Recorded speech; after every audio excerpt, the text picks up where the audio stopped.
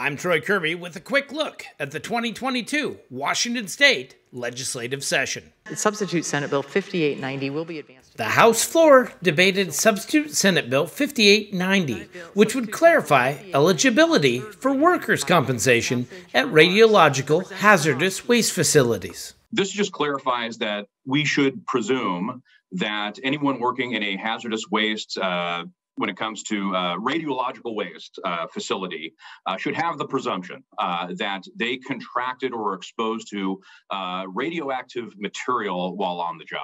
This bill, Madam Speaker,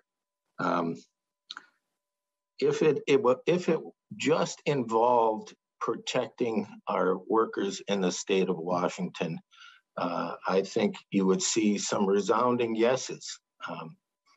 In fact, we're going to be mixed on this side. But one of the, if not primary, but one of the underlying reasons for this legislation is that it actually expands on the ability for our Attorney General to defend his particular case or our particular case in court by expanding the number of businesses or organizations that are involved now as a result of this presumption.